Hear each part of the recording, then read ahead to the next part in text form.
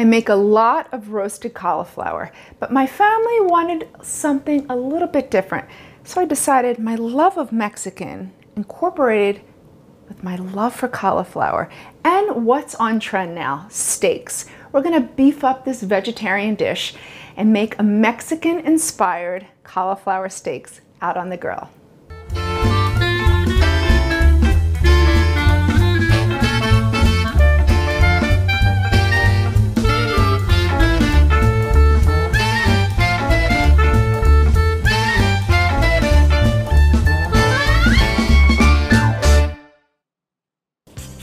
Hey guys, I'm Shereen with Cook This.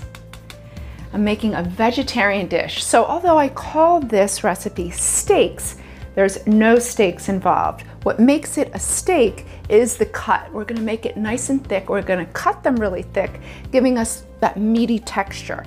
And you know, if you've been to a lot of restaurants in Philadelphia, it's on a lot of high-end popular restaurants. It's super on trend. You may even see it on one of your favorite food magazines at the checkout counter in the grocery store. So we're gonna add our own little twist on this trend.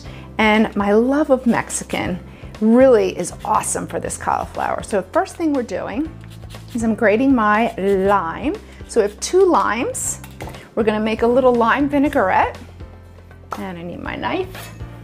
So I'm gonna freshly squeeze some limes, add some olive oil, and we're gonna sweeten it with some sugar, make our vinaigrette, and then slice our cauliflower into steaks.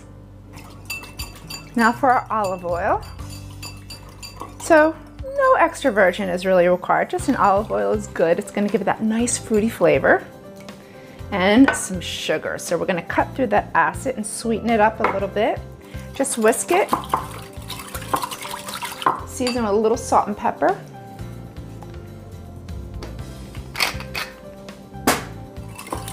Now for our cauliflower. So I found by testing this many times that the smaller the head, you don't want a too much of a teeny tiny cauliflower head, but the smaller the head, the better. So you have more of that core, and the core is what's going to hold the steaks together. So this size is pretty good. So you just want to trim your leaves like I did. Take your serrated knife. Now your first cut, you will kind of start with florets, but that's okay. Hold on to those, trim the bottom so it's nice and flat. So the florets, we can still pop them on a little tray and cook those as well. But you want about ½ an inch thick, so your core is intact. But this, I just think of these as mini steaks. So there's one, and then you just want to slice it right down the center. So now you just want to brush your steaks, your cauliflower steaks, with just a little bit, about 1/3 of our lime vinaigrette. Okay, so a little goes a long way. So we just want to brush it to the point where it doesn't stick, it gives a good flavor, but this vinaigrette is going to be our dressing at the end as well. So I have some, also to spice it up a little bit, I have some ancho chili powder. You can find this in the dried form. It's just dried poblanos and garlic powder. And we're just going to season that.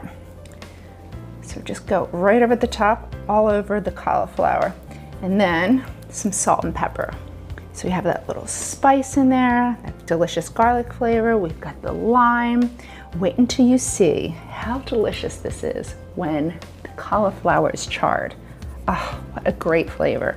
Oh, look at that. So you have that beautiful char, and that's what's gonna give us great flavor. All right, let's check on our steaks. Oh, they look beautiful. So you just want to take a paring knife, and if you insert it right into the core, you can tell how it's cooked. So it needs a little bit more. I'm going to say another 8 to 10 minutes for our big guys, but it's already been about 10 minutes. So I'm going to pull off the small mini steaks and florets. They're cooked perfect. So now for the pepitas. So this is what we're going to garnish our cauliflower steaks with. Basically, they're pumpkin seeds. So it's just a Spanish term for pumpkin seeds. So just to warm them through, you want to put them on a little piece of foil, and then that way they can warm through right on the grill, fresh right off the grill. So now we just want to chop some cilantro. So these are all bright, fresh, beautiful Mexican flavors. So we have the pepitas. We're gonna garnish those right on top. Our cilantro, so that nice freshness.